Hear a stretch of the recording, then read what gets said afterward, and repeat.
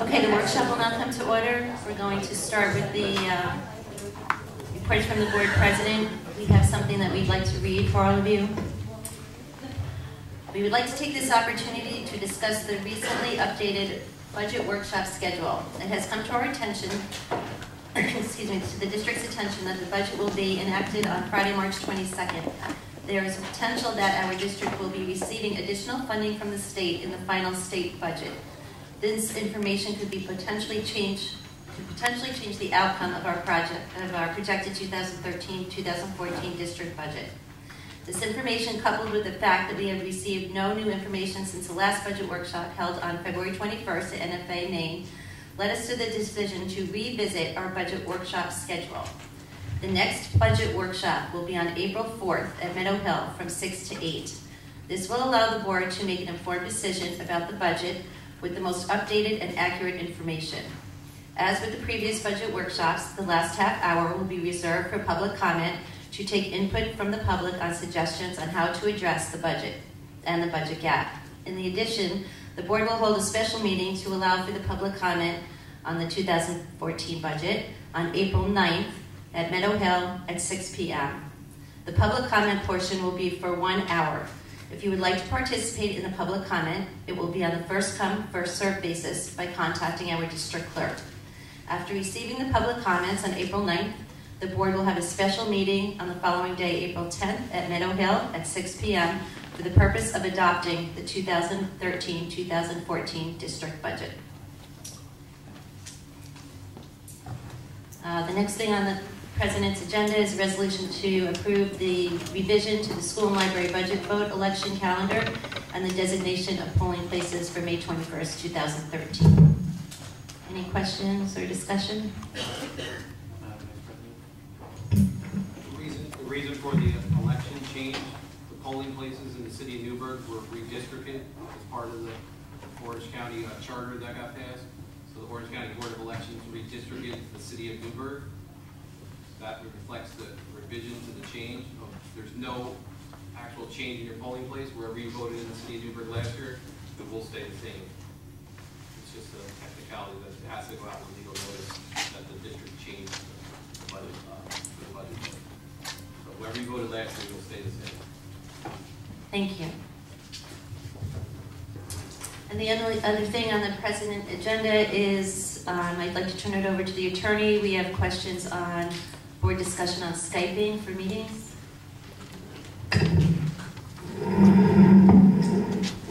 Okay, a question has been raised by the board regarding the ability of board members to attend meetings of the board through Skype or through other video conferencing. And video conferencing can take a number of forms in terms of technology. One of them is Skype, which is a computer a way of communicating or being visibly present at a meeting. Under the Open Meetings Law, video conferencing can be a legitimate way for board members to attend a meeting. Part of that would be to announce the location of the board member, which would be a remote location from, for example, this meeting site, and to also indicate to the public that members of the public can be in attendance at the site where the remotely located board member might be. It could be in an office building, it could be in someone's library in their home. So you would have to allow the public the same access to the remote location with notice as to where that board member would be located. So it is lawful to do that. There is an opinion, a letter from the Committee on Open Government about Skype itself. I have actually attended a meeting where someone Skyped in. I think it would be very difficult for more than one board member to use that particular technology to be attending a meeting, because I don't know how you would face the computers to each other so that they can talk to each other at the meeting. So that's the general background of the ability to attend the meeting by Skype. I can say from my personal experience that the two-dimensional person did not have the affect of someone being present in 3D, who could be seen, who could be animated, who can speak the way they want to speak, with whatever passion they put behind their speaking when meeting together. And I think also it is not as functional in terms of a deliberative process for a board to be at a remote location. So I would view it as something to do on the occasion rather than as a means of participating regularly.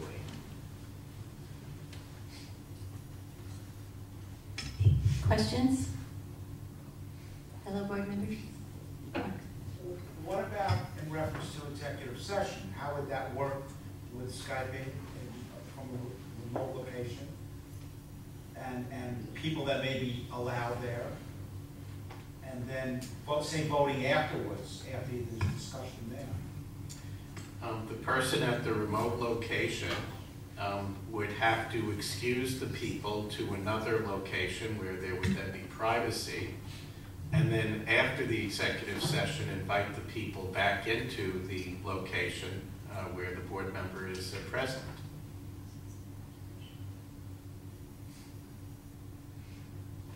Judy, do you want to say something? No?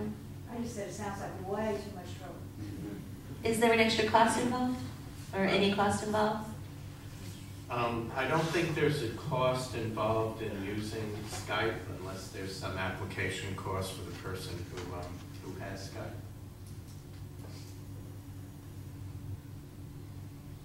Anyone else? Discussion? You want to take a consensus now if we have no more questions? This is for next week? That would be? Right? Yeah, we've got a request for Mr. Lawson to teleconference in at the March 19th meeting. There would need to be board approval for that. If we set that up, if that's okay by the board. So the community would be privy to that back and forth as well?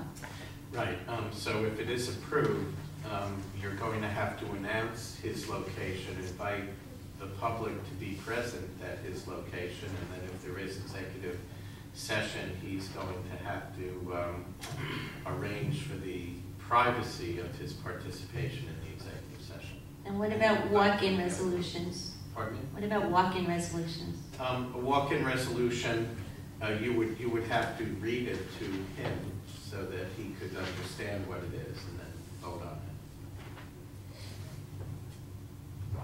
Mark? Well, I think we're making a decision more than just Mr. Lawson for next week. I mean, that's what you have to look at, what in the future we want to be doing, and should be what's appropriate. Right. Good point.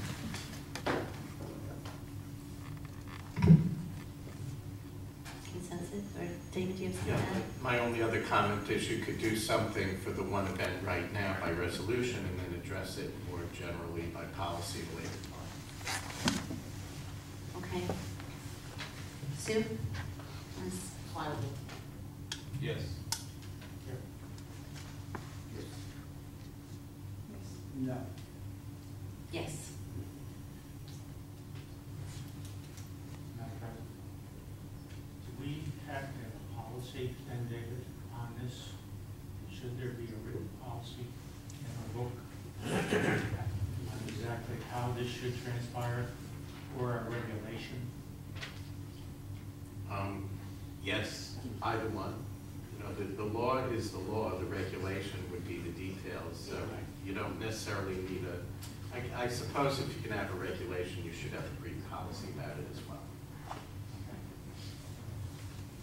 So we need to do that before next week then? No, by resolution, you can authorize what would happen next week.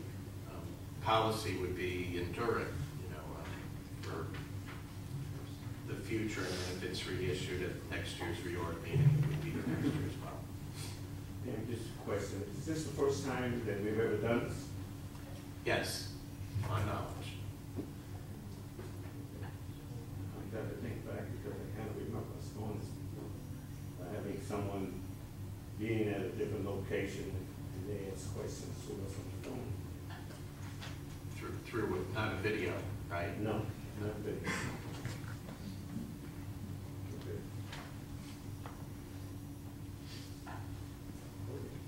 do we need a resolution now, then? Is this a voting meeting? Next week is the voting meeting. You can, okay, so you're not doing any voting at tonight's I meeting? think we have one. How will you announce? Yes, tonight. It's announced as workshop. Okay, so you can add a resolution to this to vote on today. Okay, I'd like to add a resolution to vote on allowing Skyping for next week. So move. Second. Questions and comments? Roll call, please. Mr. Howard? Yes. Mr. Levinstein? No. Mr. Lewis? Yes. Ms. McAfee? Yes. Ms. Prokop? Yes. Ms. Resch? Yes. Mr. Woodall? Yes. Now I'd like to pass or vote on the resolution that we just added. Have a motion? Oh, so move. Second. Questions, comments? Roll call, please. Mr. Howard? Yes. Mr. Levinstein? No. Mr. Lewis? Yes. Ms. McAfee? Yes. Ms. Prokop? Yes. Ms. Resch? Yes. Mr. Woodall? Yes. I'm going to now turn it over to the superintendent of schools. Thank you, Madam President. This evening, we have two presentations. The first presentation by Terry Damon in our capital projects. Thank you, Mr. Pizzo. Everyone should have received a copy of our update for March. I'm going to refer to some of the items here generally, and then talk more specifically about a couple of the items at the back of our update. Over the course of the last month, or since the last meeting, the work has continued at Gidney Ave and the B Wing. Furniture was delivered. I walked that area this afternoon. Phones are being placed. The direction that was given to the project team is to have that space 100% complete and turned over to the district. So if they choose to use that space, it will be available starting on April 1st. With regard to the other architects' updates, we are continuing our work on closeout. I brought one of the binders with me tonight. You'll also notice there are two more binders over at Andy's location. Over the course of the next couple of months, and as you'll see in each one of the architects' updates, our goal is to get the closeout binders in and get things wrapped up. I know they're a little bit later than they hoped they would be. Our goal originally was to try to be wrapped up by the end of January, February. We're now going to take advantage of the spring break and really focus on wrapping things up during that week.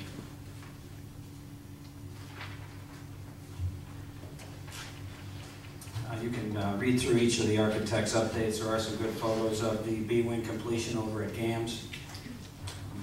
You'll notice in this month's update there are no change orders this month.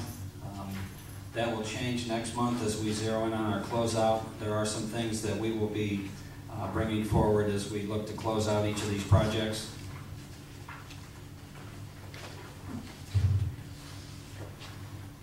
After the tab that says there are no change orders, there are draft copies of the budget revisions for your information. You'll notice on the first one, which is the revisions for the $50 million referendum, at the very bottom, there's a total that are the savings that are being moved from the 50 into the projects that remain in the 76.5. And on the draft of the revisions for the 76.5, you'll see four areas that are highlighted in yellow. Those are the areas that the savings has been reallocated to at this point.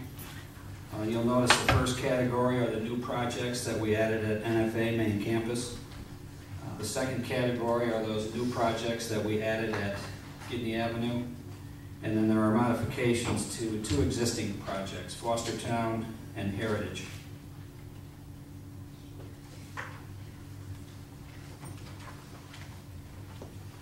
Any questions there can be directed to the superintendent's office, and then we would look to finalize this and bring this back before the board for action in April. The final tab includes 3 proposals that have been received from the architects, one from each of the architects. This is in response to a presentation that was made at a prior meeting. We've asked each of the architects to present a proposal that would provide for some initial design work to be done with regard to modifying building vestibules to upgrade building access and security at all your buildings. We felt this was the best approach, so we could look to try to finalize some concepts. Then we could have the architects prepare estimates. Their fees are typically based upon our percentage of the construction cost. So this initial proposal would be to work with them, to have them interface with the district to finalize the concepts that we would have estimates prepared for. One example of something that we would want to discuss as a part of this project, south, for example, the main entrance is not handicap accessible, as compared to north, where you have a handicap ramp that comes to the main entrance at north. You do have handicap accessibility at south at the lower level, which is also an entrance. That's the location of your elevators. So that building is compliant in terms of handicap accessibility, but that's a building that we would want to evaluate with the district's input. If we were going to put a secured vestibule in that building, would it go at the main entrance? And if so, that would require the incorporation of a ramp, or would it be acceptable to put that at the lower entrance and simply utilize the existing elevators? So there are some things that we need to work through with the district to come up with a concept plan that seems to be the most appropriate. Those are the kinds of discussions that we would have, and then we would come back to the board once these were approved and once this work was authorized to proceed. And these are also provided this evening for your information. They're not intended to be put before you for action until there's further discussion with regard to funding source for building access and security upgrades. So that's a general update on the past couple of weeks. Anyone have any questions? For Mr. Damon? Sue? I just have one, Terry, I know we talked about closeouts and punch lists, and I'm still waiting, as I think we all are, the 2010 punch list is still not complete. On which project? I know there's one item on Gidney Ave site work. Summer 2010 work under Menuda. There's 2 things there that are not complete yet. There's a detectable warning track that's supposed to be installed by the district, and that's the last piece, I think, that remains there. What's the second? So you're telling me that everybody then, all the subcontractors from 2010 work have been paid?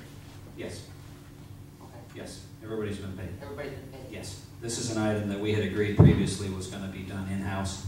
Okay. And the architect, before they issued their substantial completion notification, which goes to the state, wanted to have this last piece done. So that's something that we intend to get done, and if the weather is appropriate, we'd get that done during the spring break. Okay. And then the, okay, But no funds are being withheld on that. good. Okay. Any more questions? Thank you, Mr. Damon. Thank you. Thank you, Terry. The second presentation of the evening is by Mrs. Lisa Vaughn, Principal of Horizon on the Hudson School, who will share with the board the progress of the various programs at the school, including the International Baccalaureate program. Mrs. Vaughn is accompanied by several members of the Horizon School community, including staff and parents. Lisa, it's all yours.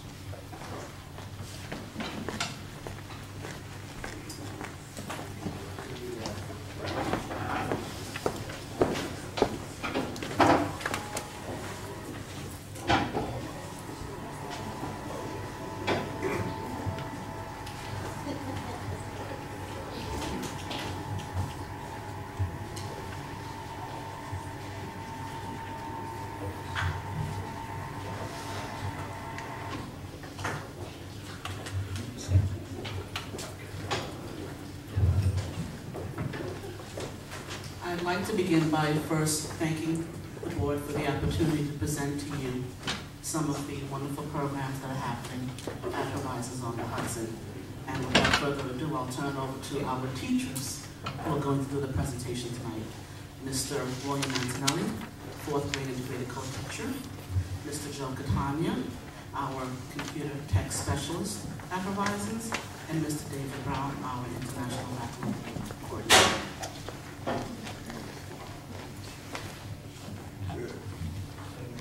It's always a tall guy, right? Okay, thank you for having us tonight. I know a couple months back, I believe the board president asked to hear from various schools throughout the year, so here we are. Okay, so we're here to highlight the International Baccalaureate program. I know some of the newer board members, this information might be new. Some of the more seasoned board members may have heard some of this already. But IB is basically an inquiry-based learning. It's very heavy on character ed, concept-driven instruction, very strong in international mindedness, creating learners that take a personal responsibility in their learning, and it's for all types of learners. One of the misconceptions about the IB program is that it's only for certain kids, honors kids, or in our case, the accelerated kids. But that couldn't be further from the truth. The IB program is for every type of learner in the building. And the IB is backed up by decades of research. The first part of the IB program, the diploma, started in the late 1960s. This is just an example of the curriculum model for the PYP, which is the primary years program.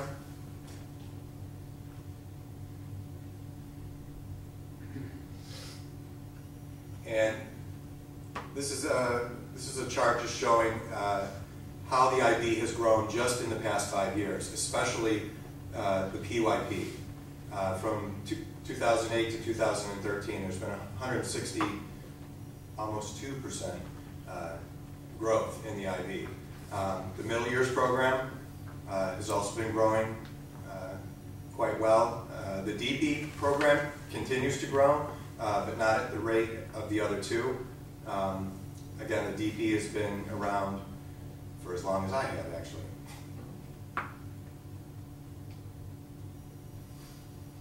Just a little background on the Common Core standards, because the two do tie in.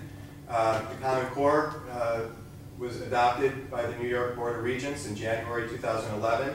The alignment started the following year, and this year, full implementation of the Common Core is expected. And of course, we all know that the ultimate goal is to have all of our students college and career ready.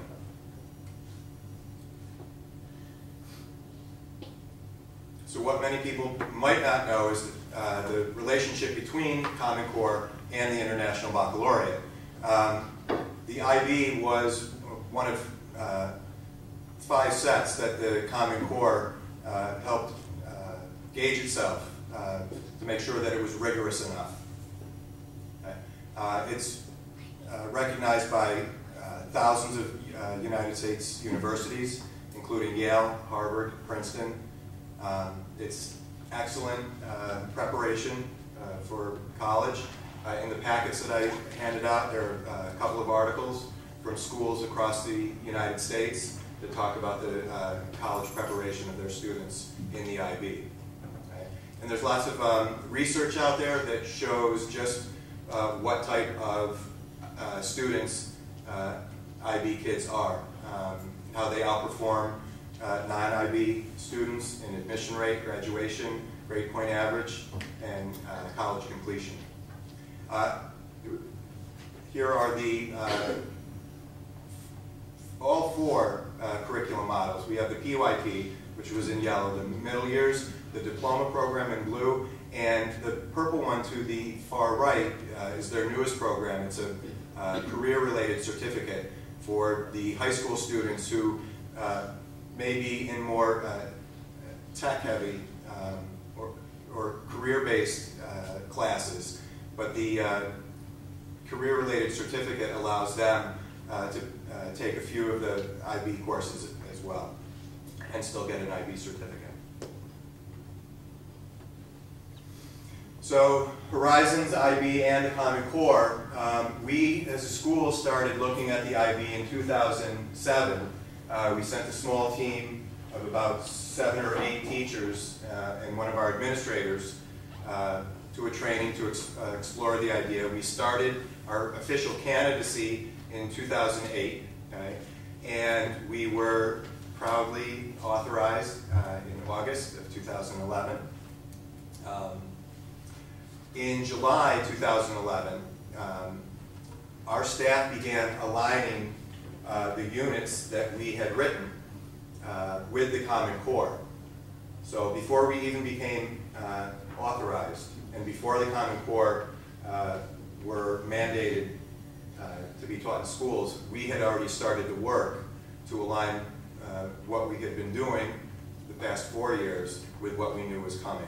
In October 2012 was a proud moment for us. During one of the trainings in this room, Dr. Heidi Hayes-Jacobs, who was here for 3 different trainings on curriculum mapping, when she found out that there was a international baccalaureate school in the district, she stated that we were about 3 years ahead of the process just because we were IB. I'm just proud of this. This is our certificate that proves that we're authorized. So actually made Christmas cards of it that following year. This is our program of inquiry, and when I talk about units of inquiry, each one of those little slips of paper, there's 6 on a grade level. So we have 36 units altogether. So each one of those stand for about a 4 to 6 week unit, which can encompass all subject areas.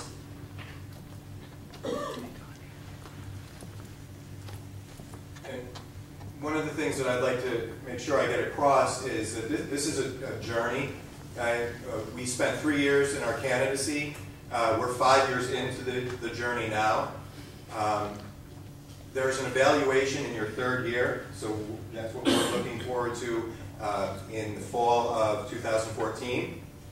And then every 5 years, International Baccalaureate comes in and does another evaluation, which is one of the fine things about the organization and program itself, is they are constantly monitoring the schools that hold the World School name. And if you are not upholding their standards, they will pull your authorization. So it's a continuous cycle of growth, reflecting on what you do, evaluating what you've done, and then continue the improvement and continue the growth. You know, and in that, they're going to kill me for putting this up here, but involved in that growth is constant professional development. Now, I can say that the bulk of the investment in the IB program has already been made by the district when all the teachers were trained initially a few years back. So then, other than the annual fee, which is less than $8,000, and training any new staff that happens to come in, we do need to send a few staff members every year or two to additional training. But unlike the level 1 training, level 2 and level 3 can be turnkey. So Ms. Krakalici to the left and Ms. Garcia to the right, they recently attended the level 3 in New York about concept-based learning. And I wanted to highlight this because these were 2 hardworking, excited teachers at the beginning of the process. But I have to tell you, and Ms. Garcia is here, it was an hour and a half into the training that Friday morning, and she was already texting me. Okay, she was so enthusiastic that she couldn't wait to get back to the building and continue to improve on what we've already done. And I'd also like to say the trainer that they both had, who was a teacher in Florida, he was so impressed with the units that Kelly and Conchetta brought with them. work that Horizons had been doing the past couple of years. He was so impressed that he asked if we could send him an example or two of our units so he could take it with him. He was going to do another training in Colombia, South America. So he wanted to bring some of our work with him to show his exemplars. I know it's all about data and scores. This is just something current. The Terra Novas that were taken this year, after we looked at all the numbers, we're ranking 5th out of the 9 schools. I know one of the things that we often hear with the International Baccalaureate is if it's that good, why aren't your scores better? Our scores have been improving, and our standing in the district has gotten better and better each year. I know that the school accountability, we rank 4th out of the 9 schools, actually 4th out of the entire district. And we are going to continue to work on this number as we go on. Mr. Catania has something to add. We've been using this, we just started this year using a couple of high-quality, research-based software programs. This one in particular, System 44, we're piloting really in the district. It's something that we're rolling out. We've had the teachers trained, and it's an adaptive software that has a track history of improving scores. And another one, and that's for language arts, another one that we're using is this one here, Fast Math, Next Generation, is another piece of software that the building has adopted that we're using to improve fact fluency in addition, subtraction, division. We've only been using this for a little over a month, and the improvements we've seen are remarkable. Already utilizes a system that we use to administer the SRI exam, so teachers are familiar with the reporting system, and there's very powerful reports that are generated that go along with that. So that's just one way that we're working to build and improve those scores using technology. And these are just a few pictures that I'd like to speak to about what progress looks like in our school. This was an event that actually takes place every year on the International Day of Peace. It takes place on September 21st, I believe.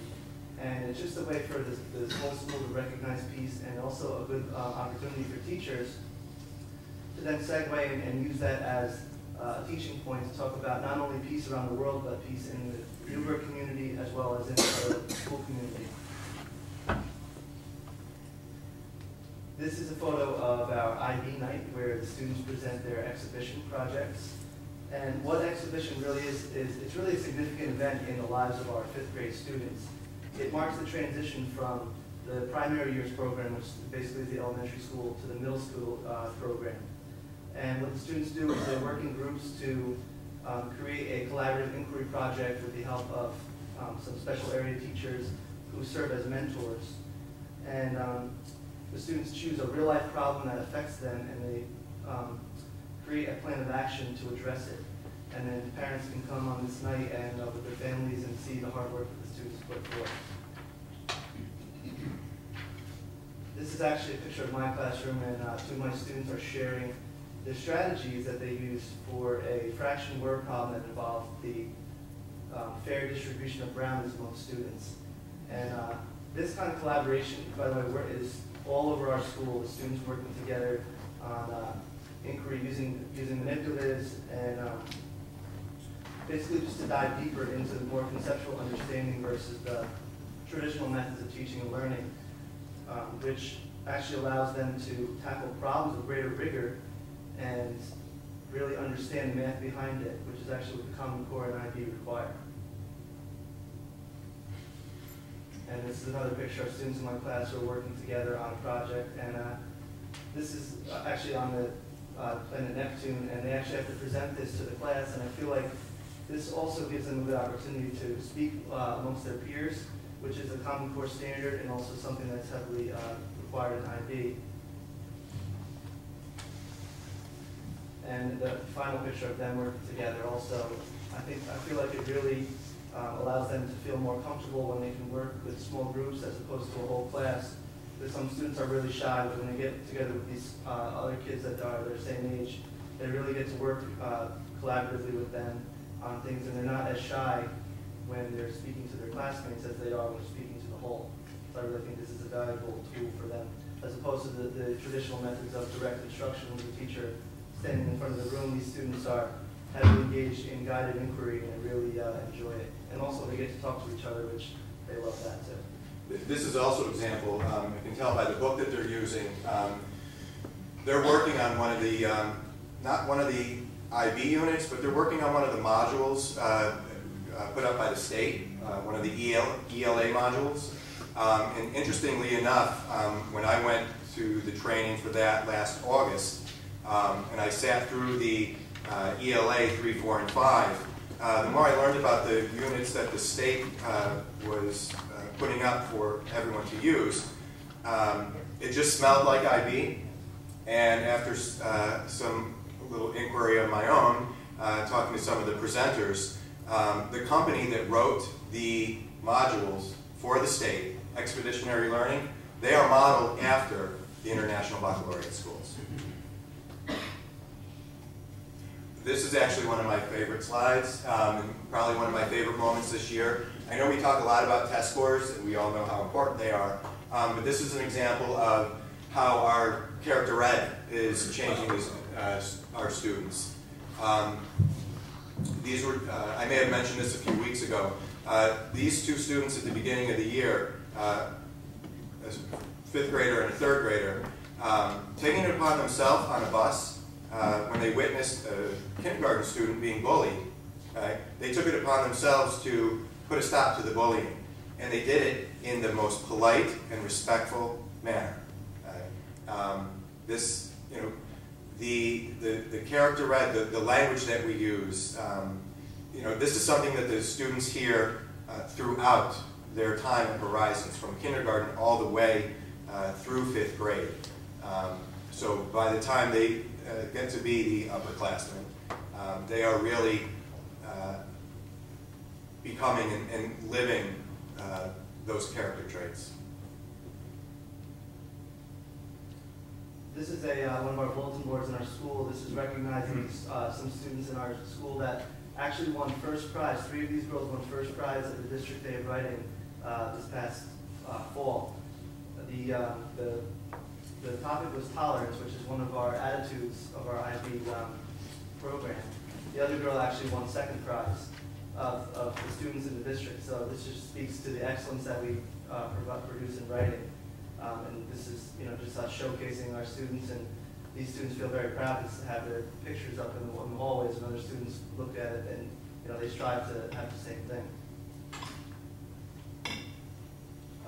One of the programs that we have at Horizons is video conferencing. We do about 10 to 20 with NASA a year using video conferencing equipment. This is just a picture that happened this fall, where a 2nd grade class got to actually talk to those astronauts while they were in space on the space station. So it was a really good opportunity that they were provided, and that fit right into their unit of inquiry that they were participating in the classroom. So I was able to tie in this video conference. And we got to ask those questions and get answers in real time. This is really amazing. And this is another class also having one, and you can just see that the kids really enjoy the video conferencing that we do in the building, and they participate, and they cannot wait to do it again once we've done it. And it really gives us a great opportunity to have their questions answered by some of these experts that are actually located in different space centers all over the United States. And then one of the other video conferencing opportunities we provide is called Read Around the Planet, and this connects our teachers to students around the country and around the globe. So that ties in with our global mindedness that we have with the IB program. And we had 9 or 10 at least classrooms, and some of them combined, so there might have been 14 or so that participated in this. And this is just an hour-long literacy-based activity back and forth. And this was one that Mr. Antonelli participated in here, his class, and this is the other class here, and the other class was in Ghana. Yeah, and my students were amazed at the similarities that they found amongst themselves and the students who from Ghana who actually do the same kind of things that they do. And it really speaks to our school and our philosophy that we have of being internationally minded and teaching tolerance. And the students really can see that even though they're from a faraway place, they're really very similar. The people too, they do the same things. So I'm looking back, a teacher just telling a student that may go in, may go out, but actually seeing and talking to other students was just really an amazing experience, not for my students only, but for me as well, to interact with students from another country like that. Yeah, I mean, I think we talk about multiculturalism so much and global awareness, but for these kids in the International Baccalaureate program, with experiences like this, and Mr. Catania is being extremely modest, the work that he's been able to do with our technology and the technology that he's brought to us, which has only enhanced all the programs in the building. It's captivating our kids, and it's making it so much more real. And in the age of technology, I mean, this is the way we have to go these days. That's how kids learn. So if you need some help Skyping in some of your meetings, I'm sure some of our fourth graders can come in and give you a little tutorial. One of the other ways that we're using technology in our building, we produce it's a student-produced morning news show. The students set up a high-definition video camera every morning. They connect all the wires, connect it to our computer network, and that also connects it to our televisions, which we have in all the classrooms. And every morning we do our daily announcements. So they're doing that public speaking on a regular basis. And it's completely student-run. I mean, I interview and get the kids on the team for it, but they run the show themselves, and they love it. And you can see they're going over notes and what they're going to say for the morning. So, and it has really engaged not only the students who are participating in this, but the whole building now really pays attention to the morning announcements. This is a picture of one of our kindergarten teachers and her class doing a read aloud. And just wanted to be noted that these students, even this young, are immersed in the IB language and the attitudes that we hope to show in our school, and it's consistent throughout each grade level. So there's not a gap at all between kindergarten or even pre-K all the way through 5th grade. So they really take ownership of this program and these attitudes, and they really try to demonstrate that, as you saw with the bullying prevention slide that we showed earlier. Those kids really buy into this philosophy and really take ownership of it. And it starts that young. And then, as I'm sure most of you know, Mayor Judy Kennedy, she came and actually paid attention to our kindergarten classes, and she spoke about the importance of rules, and it just so happened that those kindergartners were studying about the importance of rules in our community in one of their IB units, which is actually one of 6 transdisciplinary themes that students around the country in IB schools will be studying this year. So the mayor was nice enough to come in, and students really feel like she connected with them. It was really a nice opportunity and experience for them. These were the summer readers, and I believe we had 60, almost 70 students participate in the summer reading program this past year. And we really just like to highlight these students, giving them certificates and having them line up for a picture, and just showing them that their work means something, and it's not just another paper on a desk. It's really a way for us to recognize their efforts that they've done, and also a way to incorporate the learner profile of being balanced, of balancing your summertime where you want to go outside and play, but you also have to be diligent and work, and balance your time wisely. So it's a way for us to tie in that learner profile as well. And it was not required of them, it was suggested. So it was nice to see so many students participate. And this final picture is just a snapshot of the breakfast with the principal. It's something that we do every year. where parents and families are invited to come in and interact with school personnel, with administration, to teachers, to health office professionals, cafeteria workers. Everybody that is in the whole school gets to be involved in this, and I really think the families connect with the school personnel because it's much more of an informal conversation as opposed to a formal parent-teacher conversation that you have. So the parents love it, the teachers, the students, everybody enjoys it, and it's just a nice way to kind of be like a big family, in one big place. And that's another way our school has been improving too. The amount of parent participation has just grown in recent years.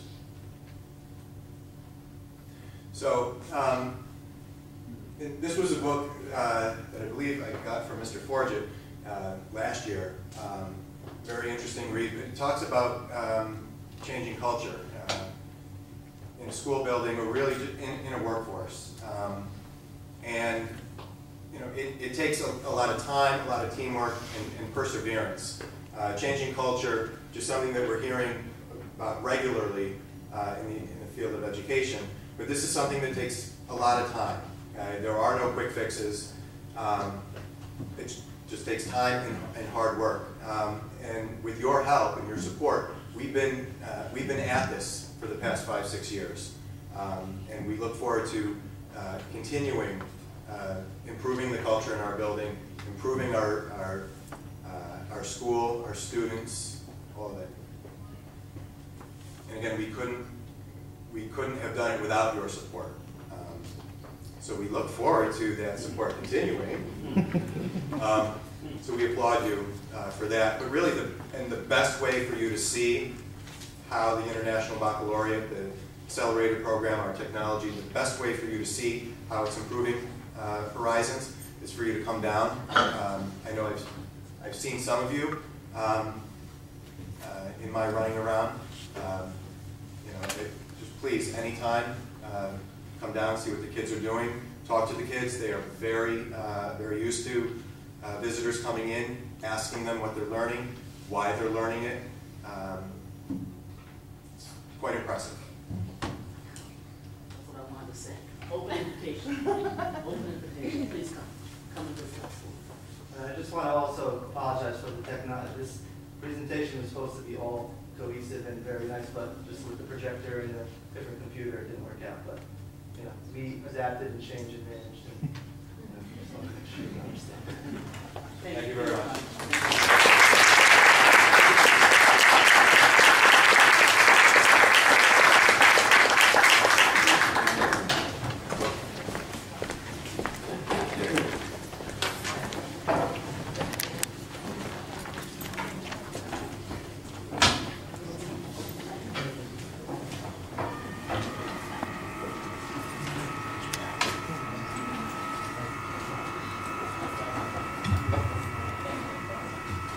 Thank you. That was a great presentation. Does the board have any questions?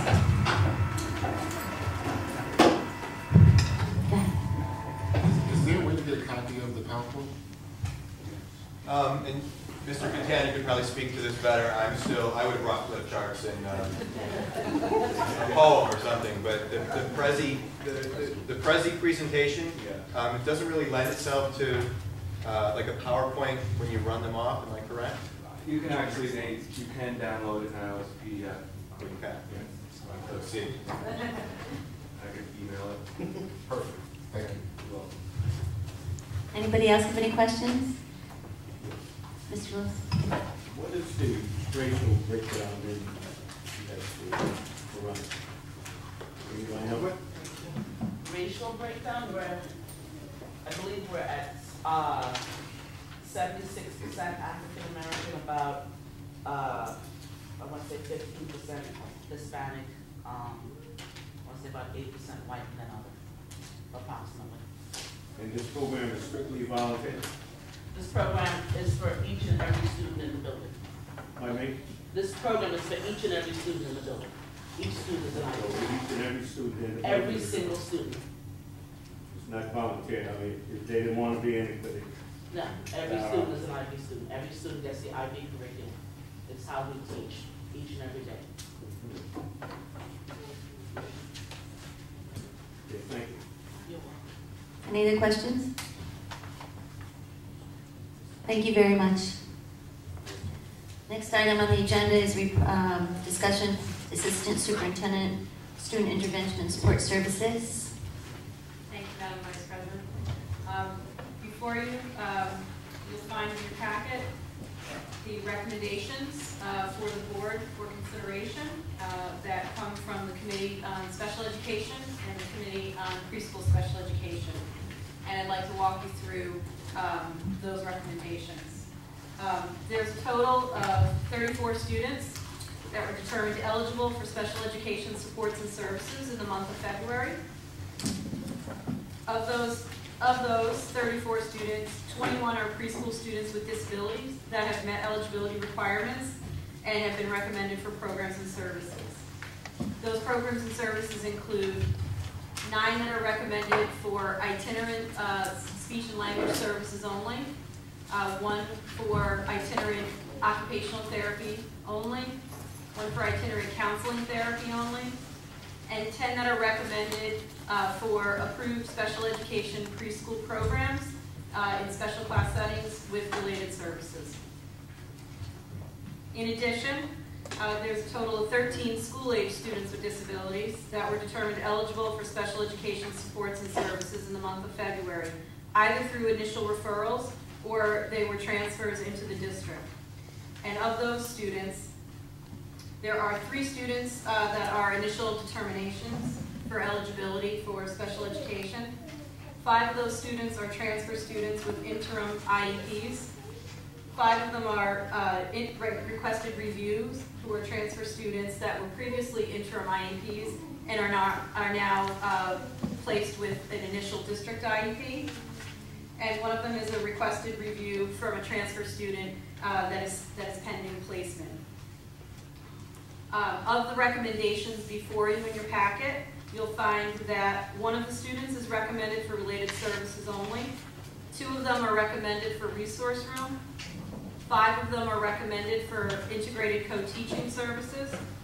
3 are recommended for special class placements within the district. 1 of them is recommended for special class placement in out-of-district programming.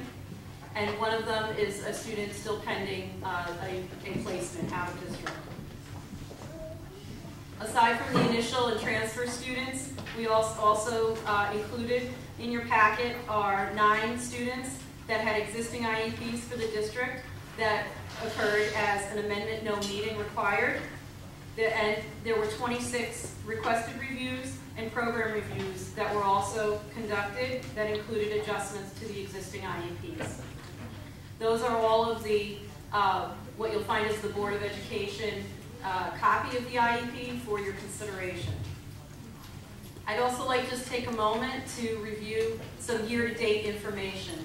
As you'll see from the cumulative across the months from September through the end of February, we have as a special education department received 118 requests for initial referrals. 90 students have transferred into our district with an existing IEP. And so those total 208 meetings that were required for consideration and approval. And of those, to date, 155 of those students have had CSE meetings that were conducted and IEPs and programs that were recommended. We're still working on, and there are 53 students that are in the process of initial or transfer students to be met on by the committee. The delay in that are for a variety of reasons.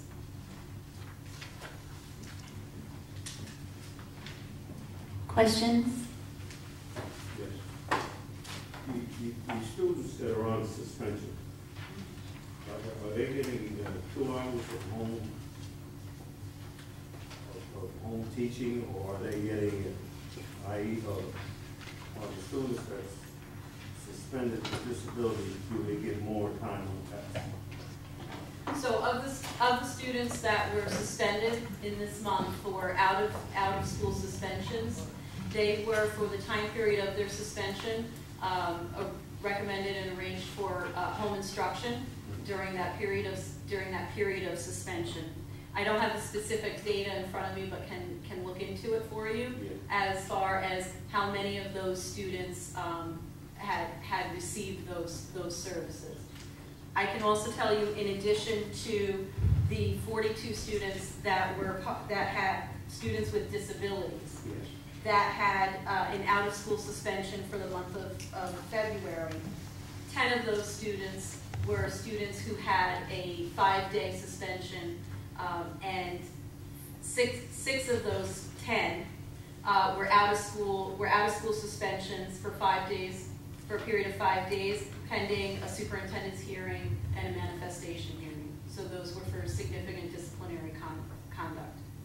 Okay, I think what I'm asking, if those kids are suspended, special ed students are suspended, do they have an IEP that would extend their time on task more than 2 hours? I mean, would it be 5?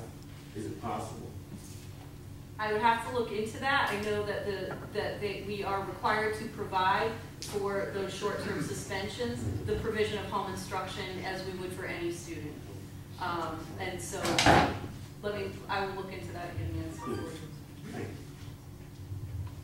Mark? The question I have is, this month, detailed listing of the students and what their recommended service. They took out the evaluators, which we had for a couple of months. Is there any reason why the evaluators for these programs are taken out of all of these? No, because the copy of the report is the Board of Ed copy that's run off of IEP Direct. Yeah, but the last 2 months, we did get all the evaluators on each one of these students. And I had some questions about that. Now, there's none here on any of these. I'll look into that. It's not a particular. I asked the reports were run as the Board of Ed summary report. Mr. Gordon? Did you want to say something? No, just clarification. Are you looking for the names of people that conducted the evaluations? Yeah, we've gotten that the past couple of months. The names and the companies and the schools that did the evaluations were listed on every single one of those. Right. In the case of preschool evals, I know for sure. It was all. Was it all? It was all. I'll need to look into it. Are you saying it shouldn't have been there, or? I don't just have asked the an question. Yeah, I'm sorry. I'll certainly wait for the answer. I don't have an answer either way. I know that we ran the same type of report from last month to this. I think the lawyer is looking to let me say that's.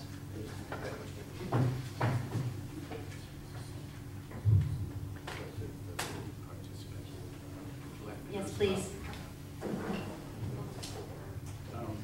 On the information you have shows the participants who were at the CSE meeting.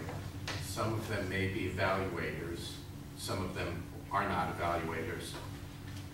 The law doesn't require that board members review the names of the evaluators. The summary information that you have is typical of information that board members get about IEP placements. Certainly, you have the right to review more if you desire to review more. Okay, but did you know what my questions were the last couple of months in regards to that? The reason I brought up the evaluators is because I believe some of them were the ones that were going to be providing the services to the students, and we were paying them to do that. So that was my concern, and that's why I brought it up, and now it's completely not in this. That was why I'm questioning last time. It does say on the bottom, participants. So are you looking for something other than that? That's not what was there. I don't have last month's with me. Okay. Simply have, whatever the child was evaluated, what was there. Who, when, and why, and how. So you'll get that information first? Yes. Thank you. Any other questions?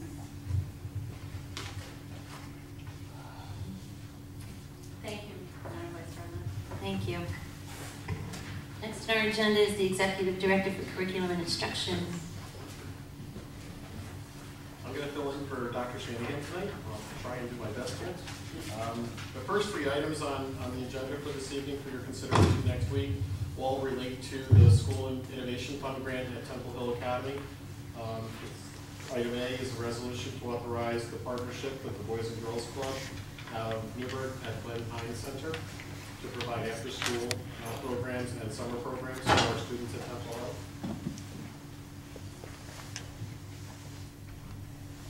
Questions, anyone? This is outside of the regular services that we provide for our students, or is this a community-based activity, right? This is the School Innovation Fund grant, so this is the turnaround grant for Temple Hill. So the funding source for this is Title I School Improvement Money. So this is the 2.5-year grant. This is different from the 21st Century Extended Day Program and the Extended Day School Violence Prevention Grant. They're all separate, but it's an Extended Day program specifically for the Temple Hill students provided by Boys and Girls Club, summer and after school. Sue? Mr. Porter, was this, the Glenn Hines was just done by RFP, or was other groups that also, or were they just because they've been in the district? The School Innovation Fund was a grant that we wrote as a district. We had to identify partners that we would work with to implement this grant. And as you're going to see as we go through here, the partners that we identified were the Glenn Hines program, Mount St. Mary College with 2 specific professors from there, and the Greater Newburgh Hudson Valley Health Partnership that we've created as well. So we have 3 outside partners working with us, because the whole approach of this is community school, trying to develop the anchor of Temple Hill as the focus of the community. So it's extended day, it's bringing in health services, wellness services, and then an academic program into the core program during the day.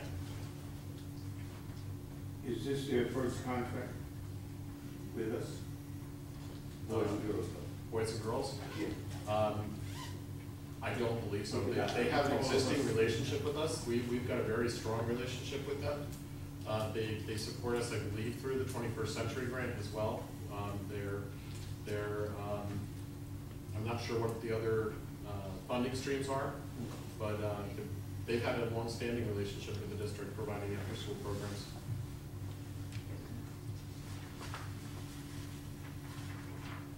Thank you. Anybody else? Okay. Item B, again, comes from the School Innovation Fund grant. It's to execute the agreement with Dr. D. Burlinghoff from Mount St. Mary College to provide professional development at Temple Hill Academy. Dr. Burlinghoff's contract will be mostly for the first year, and when we get to Resolution C, Dr. Miller will be for the second year. Questions, anyone? Judy? So $116,000 for the first year? The contract goes for a 2-year period. They'll be doing professional development in the fall and in the spring, but they will also be on site 3 days a week as they go through the year. So they'll be embedding the learning strategies, content enhancement strategies, and supporting our coaches to implement the Gym Night instructional coach model on site.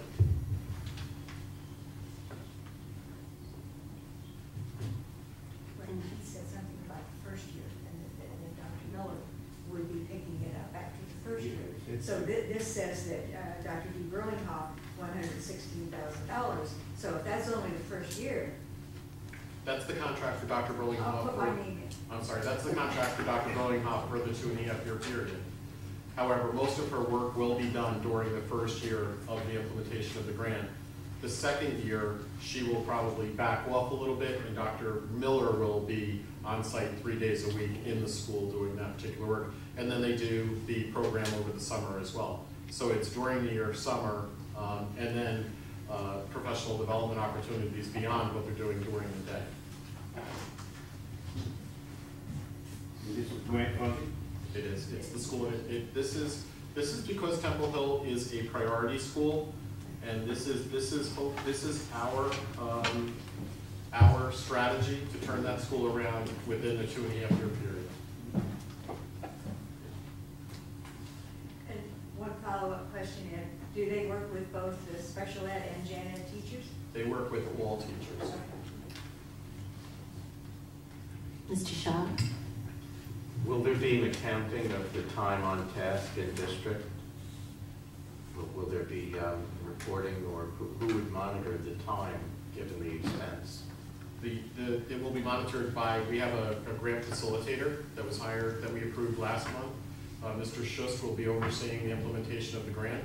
Mr. Schuss will be responsible for monitoring all of the implementation of the grant on site, who will then coordinate with our grant funded program department, who will, between the two of them, execute the timesheets for the PED. Thank you.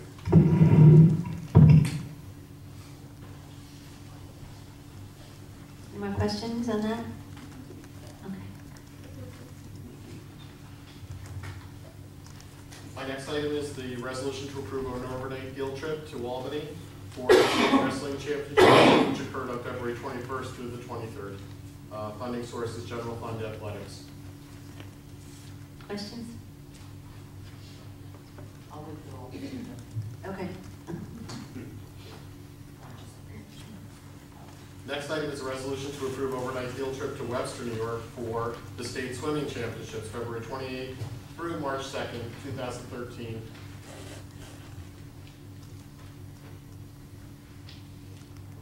We'll go to the last one and then we'll ask open questions. That's going to take my time. Resolution to approve overnight field trip to Ithaca, New York for the state track meet, March 1st and 2nd, 2013. Questions on those three? Sue? I just think maybe we should, I have no trouble approving this now because they've already been, but maybe we do something with policy so that they can put in a blank that even though the child's name's not on it, so that we're approving the fact that if somebody's going to go to the state wrestling championship, that we would approve it, you know, without the child's name there, because this is after the fact. Right. And, I mean, what if we, you know, they went up there and they had an accident or something, you know, you really should approve, you know, I don't know if we have to do it through policy or that, or. I think it's on our policy agenda meeting for tomorrow. Okay. Gotcha. We're right on. Thank you.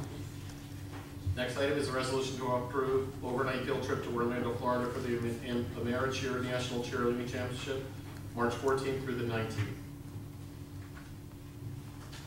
Questions? No. Okay. Resolution to approve overnight field trip to Armonk, New York for the New York Math League competition, April 12th and 13th, and February 21st through the 23rd. Questions? Yeah. Okay. Next item is a resolution to approve overnight field trip to Cornwall, New York for NFA students, May 1st through the 3rd, 2013. That's the Sherpa Club General Fund. Questions? Judy, you have a question? Yeah, at first I didn't get it, but obviously for the Circuit Club, they can't help. I was just surprised, you know, Cornwall, you know, why didn't they come home at night? Oh, yeah, that was. Right, I got it.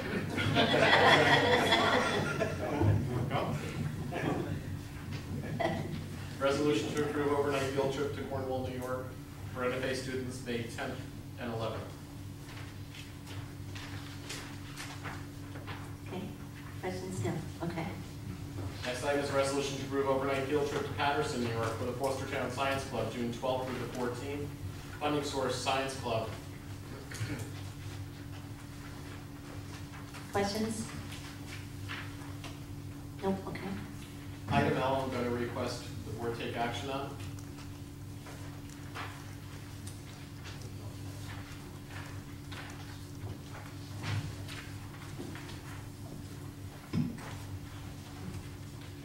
Yeah.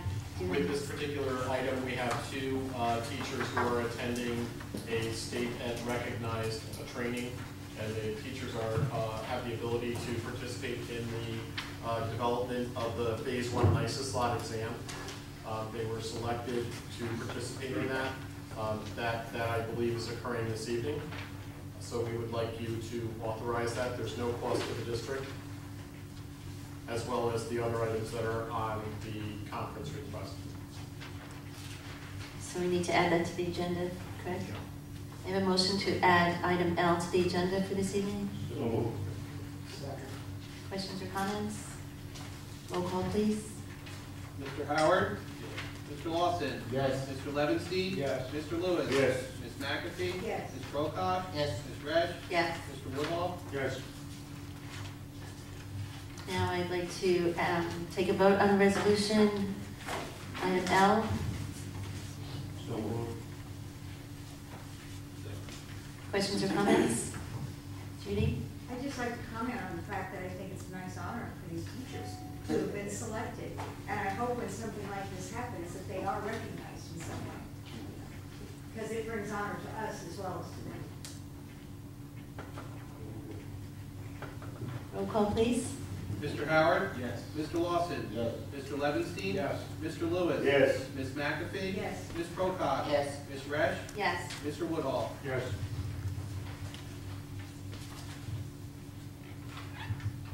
Madam Vice President, I'd like to add another item for consideration of approval this evening. It's for a field trip to Paris, France. Can we all go too? Can I add the item M for this evening? So moved. Questions or comments? Do you want to elaborate on that a little bit? David? Has there been a review of the insurance that covers this for the district? No. That should be reviewed with our insurer, and also if it's arranged through a company, very often they have insurance and they can name the district as an additional insured on their policy. I believe we have that documentation for you this evening. However, this trip goes March 21st, which is next week, so we do meet on Tuesday night. So we do have some time to pull that together and get this to the insurance company for review. So we can wait until Tuesday night if that's the request. Is that the preference? I think if you have a consensus, you could wait for the vote for Tuesday night. If that is the case, then you have the insurances that you should have. Okay, then we're going to take a consensus instead of a vote. Sue? Yes. Bill? Yes. Yes. Yes. Yes. Yes. Yes. Yes. Okay. That concludes my items.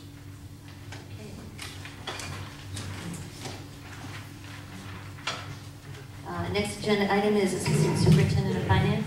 Oh, I'm sorry, Judy? A point of information, it has nothing to do with my approval of the trip, but the last sentence on the first page of your explanation makes a statement that I find perhaps mystifying.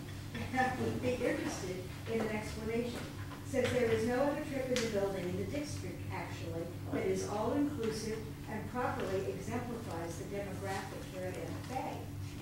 I'm just, I think there's a lot of wonderful stuff to be found in France. But I'm not sure that they have the demographic that represents all of NFA. So I was just intrigued by that statement. So maybe Mr. Forget can get back to me. Okay, Mr. Forget? Sure. Mr. Pasella? Thank you, Madam President. First item is a resolution to authorize payment of property tax refunds pursuant to court orders. We have the first one for Mid-Valley Mall. That amount is $602,000, dates back to 2006-07 school year. We have another one for the Newburgh Mall on Union Avenue there. That's $1.13 $1,139,500. That dates back to 2008, 2009. And then we have another one for AA Food Systems in the town of Newburgh at $7,071. And Cobell Limited Liability Corp. in the town of Newburgh for $5,806. Questions? Mr. Selleck, this happens because they're assessed, the assessor in the town, it's mostly the town of Newburgh. Well, these are for the town of Newburgh. But the ones that have come forth, mostly are the town of Newburgh. No, they've been all over. The bigger ones happen to be in the town because they have the bigger businesses. Is it because they're being assessed too high initially?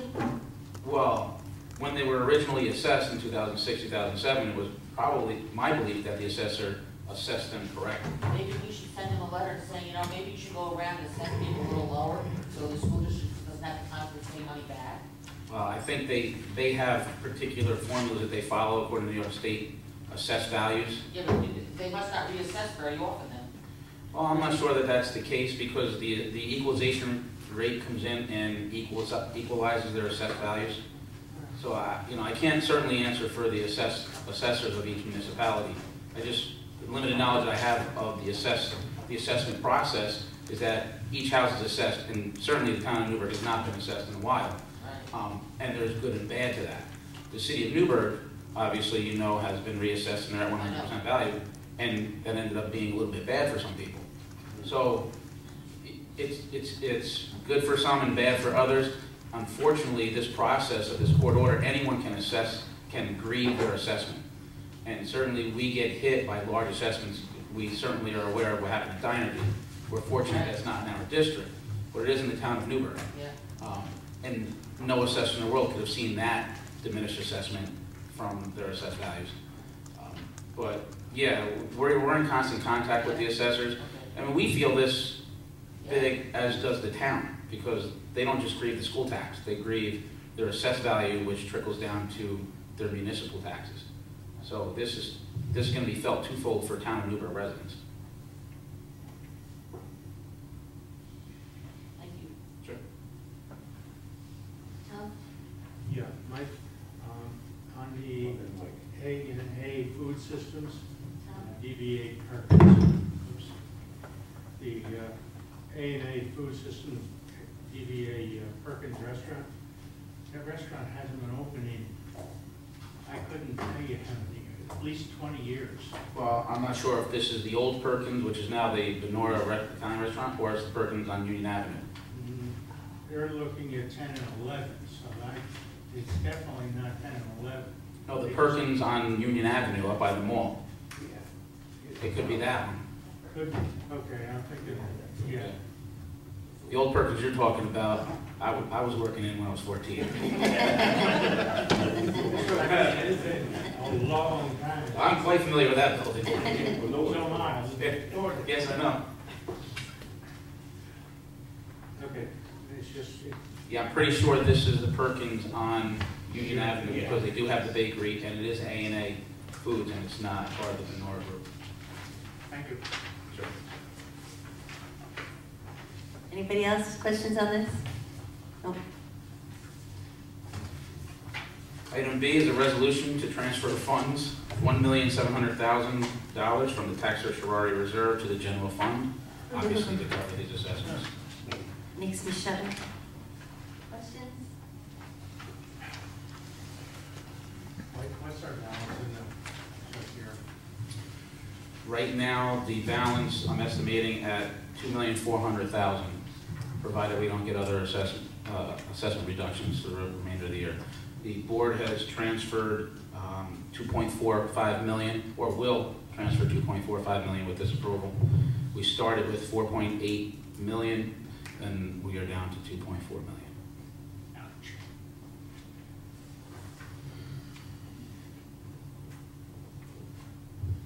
No questions? Okay. Item C is a resolution to transfer funds, $969,738 from the capital fund to the debt service fund. This amount is the leftover bonding that we have from the Bales Gate and Gidney Avenue roof bond projects. where we borrowed a little bit more than the actual project costs, we're required to give it back. This will go to offset our debt payments for the upcoming year on our current debt. Questions?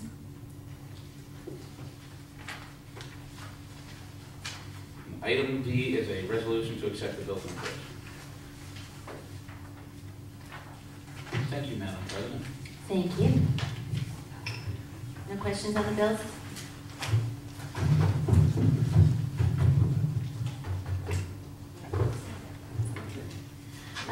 Next on our agenda is the Assistant Superintendent of Human Resources. Mr. McLemore will be filling in for Mrs. Langer. Thank you, Madam President. On the Human Resources agenda, items A through D, we have home teacher appointments, we have professional return from leave of absence. On the civil service side, we have appointments, we have retirements, and a current employee who has passed away.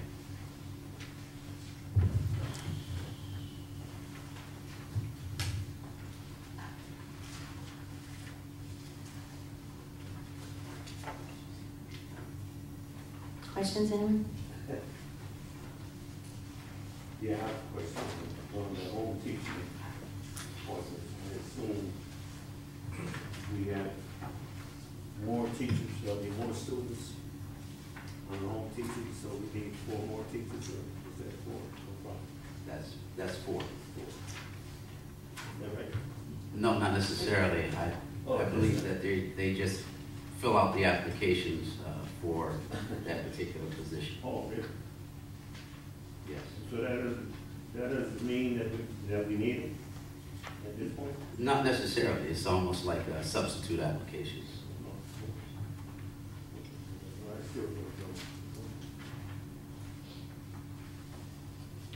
Anyone else on that section? Yes. We'll change the status, professional change of status. I assume that one is a... Huh? You ready? Pardon me? Oh, excuse me. Okay. It's such a short agenda today. Sorry about that. Go ahead, Mr. McLemore, then you can ask again. Resolution E is the professional change in status. Okay, Princeton, it's all yours. Well, I assume where it says regular sub for number 3, that's a sub-teaching assistant? Yes, sir. Oh, okay. When it said regular sub, that means a regular sub for teaching assistant. Well, what happened is that particular person was a sub-aide, but the IEP called for a teaching assistant. So this individual was recalled, and they were in there for this period of time. And so if they're in there for a semester or longer, then we contract them. Thank you very much. You're welcome. Anyone else? Okay. Resolution F is a resolution to rescind the appointment of Board Resolution 022613J, Item 1, and approve the spring athletic coaching appointment as listed. Questions on this?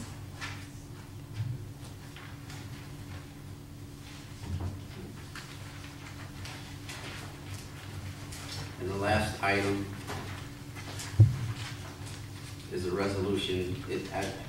Actually, it's a resolution, but it's going to be a resolution for tenure for your approval for next week for a person who will be coming up for tenure.